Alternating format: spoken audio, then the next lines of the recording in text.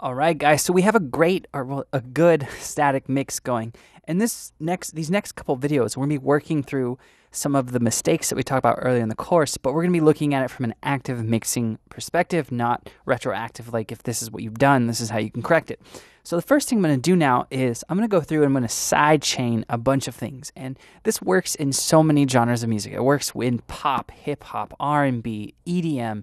It works with pretty much anything. So the values that you're going to be dialing in the specific plugins like the compressor and all that will be a little bit different based on the compressor that you're using as well as your genre. But these ideas will translate to pretty much every genre of music. Now, first thing we're going to do is we're going to sidechain some things away from the kick and snare, because first thing I want to do with compression when I start to compress in stages, which will be the next video, is I want to throw some compression on my drums and a drum bus. Well, to do that, I want to make sure that I have everything out of the way and it's not fighting. So we've already done that with the frequencies with a lot of the instruments. For instance, this little gated sound. We took a lot of the lows out from about 200 hertz down. Well, this sound will fight with the snare in frequency.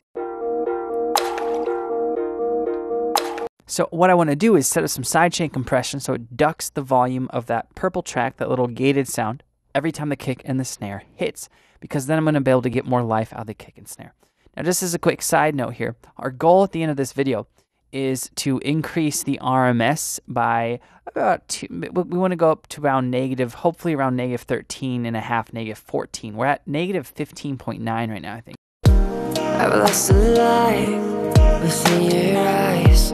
How come you don't? Okay, so it's at -16. Now I want to get this to around probably -14.5, just by doing some sidechain compression, which will allow me to turn up my overall volume of some tracks in a little bit more of an efficient manner. So let's start doing that right now. Now I'm going to go to this ARP or this gated sound. I'm going to pull up Logic Pro's compressor. You can use any compressor that you like that has a sidechain input. And now what I'm going to do is I'm going to activate via the sidechain input up here, and it's usually at the top of the plugin. I'm going to select the sidechain input to be the track that my kick is on, and it needs to be audio. What that's going to do is the compressor is only going to be active and on every time this blue blob, the kick audio, occurs. And I'm going to turn my ratio up, turn my attack up a little. So see that meter? Every time the kick hits, the volume of that purple track is going down.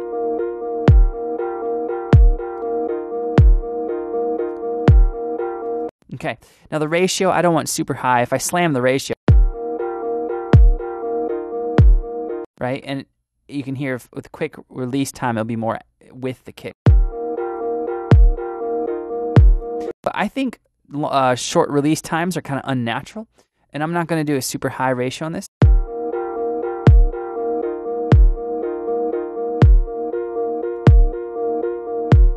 I usually go from -5 to -10 reduction.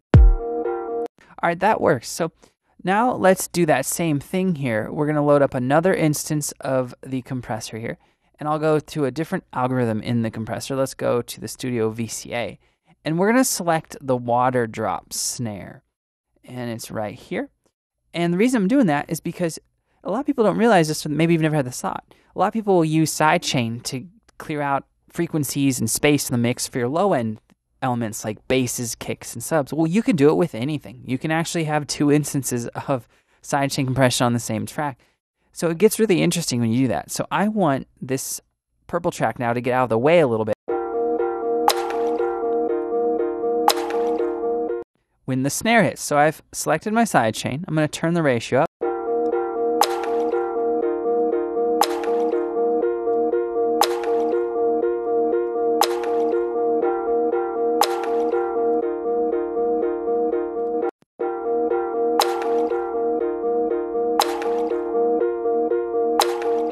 Okay, now I'm not trying to have a lot of a gain on this, just a little bit, because I don't want it pumping too much. So now if we play that track with the kick and snare,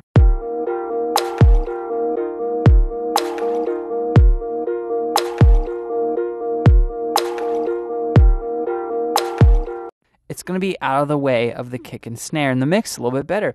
Now let's drag that track down, and what I'm going to do is I'm going to do that same thing with this sound, And I'm putting those two tracks next to each other because I want them out of the way, the kick and the snare. So I'm just going to copy and paste this compressor over. So you can see here that this is the track we just did with the two compressors. I'm going to copy and paste it over to a few other instruments here. And I'm going to want the sausage fattener occurring last on these sounds. All right, so let's try that. Let's listen to these two. Now, when we solo these,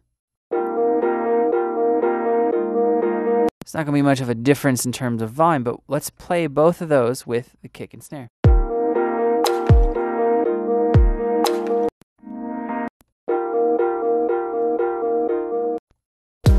I've lost a light within your eyes. How come you don't let it shine? I see a shadow, it's all I know. I've lost a light within your eyes. How come you don't? Okay, and if you're wondering why I'm taking so much time to do this, because if you get close to peak levels because you're trying to get your kick and your snare, some of those peak transient rich elements of any mix, this is going to allow me to get the volume better, so I'm not as close to peaking and clipping with those transient rich sounds because they're getting out of the way in my mix. Now we need to do. I've lost a light within your eyes. How come you don't? So I think the kick and the acoustic guitar, I don't want to move out of the way, but we could probably throw on the compressor to get a little bit of the guitar out of the way of the snare. So let's do that. We're going to go to the compressor and we're going to let's do the Studio FET for this. We're going to go to the water drop snare, which is right here, and let's play. I've lost a light within your eyes. How come you don't let it shine? I see a shadow, it's all I know. I've lost a light. I'm going to pan that back out to the left now to about probably about negative 25, negative 30 degrees. I've lost a light within your eyes. How come you don't let? And this one. I've lost a light within your eyes. How come?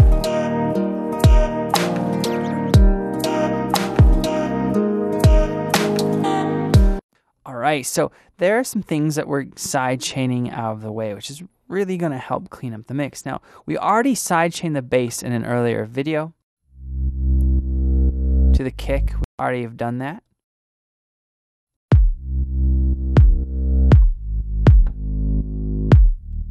I'm going to turn down the amount though.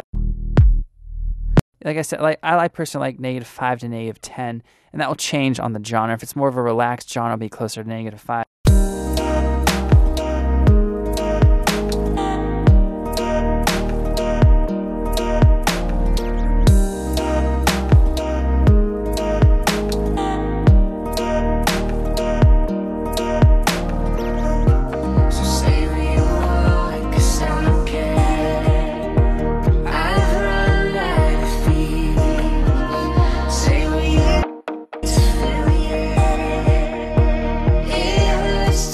All right, now with this section, the kick is so filtered, it's so low. So say what you want, 'cause I don't care. I've run out. Say what you need. That I don't think it's going to really matter, so that's something that you could stylistically kind of side chain out of the way if you wanted to make more room, but I don't know if it really needs to in that instance.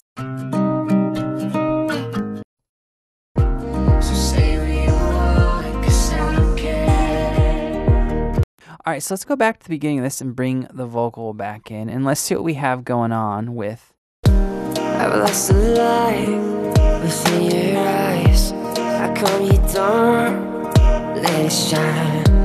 I see. Okay, so now doesn't it seem like my snares are a little bit loud? Well, that's because I ducked things out of the way of the snares, so I can actually turn that down, thus reducing my peak volume. I've lost a light within your eyes. How come you don't let it shine. I see a shadow, it's all I know. Tell me now, where did you go? This is your life, this is your world. And All right, so I was peaking in this first half right before I turned the snare and the kick down a little. I've lost a life with At like negative 1.8. So I just basically got 2 decibels of peak volume back in my mix. So now what I'm gonna do is I'm gonna highlight everything. I'm gonna open up my mixer and I'm gonna go to a track, and we'll just take this to the kick track right here, or this. Let's see which one this is up here. The sub boom sample. I'm gonna turn it up by 2 decibels because I just gave myself about 2 decibels of headroom. So let's do 2 decibels. your eyes. Now I should not be clipping. I've lost a life within your eyes. How come you don't let it shine? I see a shadow, it's all I know. Tell me now, where did you go? This is your life, this is your. Alright, so I'm just turning up the volume of the individual elements a little bit more. I've lost a life within your eyes. How come you don't let it shine? I see a shadow, it's all I. Okay, so remember at the beginning of the video I said that I wanted to be able to get my RMS value up by maybe about negative 14.5 because we were at around negative 16. Let's turn on span and let's look. Now if you're wondering why this is hopefully going to work, is because we ducked things out of the way of the kick and snare. We got pretty much everything. This bass is out of the way of the kick. The ARP and these little backwards reverse sounds are getting out of the way of the kick. The guitar is getting out of the way of the snare now. And we cut out all the frequencies, so everything's fitting together. Well, by getting them out of the way, it allows us to turn our kick and our snare down because we won't be struggling to hear it, which gives us more peak volume. So then I turned down the kick and snare, and then I saw how much peak volume I got because I was peaking at about negative 1.6 in this section that's marked with this orange marker up here, the loop point, and I turned it down, and then I was peaking at around negative 3.6, so I knew I could turn my whole mix up by about 2 decibels, which is going to increase my RMS. So that being said, here's the big moment. Let's check out the RMS. I've lost a life within your eyes. How come you don't let it shine? All right, so it's even better than negative 14.5. I got to about negative 14. At some points, it's negative 13.7. So I just improved the loudness of my mix by side chaining things out of the way. So that sums up this video. The next video, we're going to be looking at starting to compress in stages, and we're going to be compressing a bunch of different things. Ultimately, we're going to try to get our RMS value a little bit better, and then we're going to move to the final section of the mix where we're going to be throwing on some master chain stuff that you see that's grayed out over here. I'll see you there.